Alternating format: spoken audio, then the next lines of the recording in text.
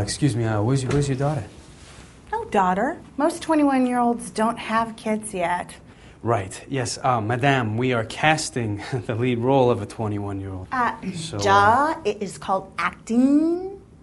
I can play a 21-year-old better than any of these other chicks, so let me just wait for the car, okay? Not necessary. Okay, wait a second. What else do we have? Hold on. Is this movie not called Hypnotizing Crotch? Excuse us. Tell me this crotch doesn't look 21 years old.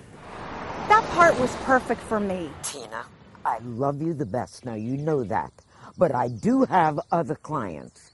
I was wiped out in this recession, and I really have to think about my bank account. They said they liked me, that I looked perfect for the part. Had you not set Jamie out on that audition, it would have been mine. You don't know that. They choose wrong people for the right part and right people for the wrong part. And do you know what they did to Sylvester Stallone?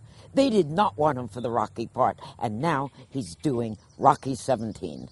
You know I do my best for you, my love.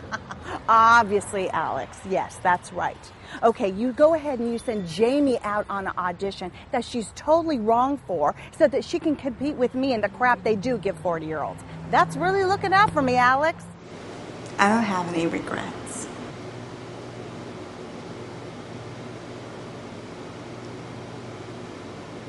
They want to call it addiction? Fine. Anything with the word dick in it is good enough for me. Totally nailed it. Yeah. I have a call back at 5. Oh, maybe my luck has changed.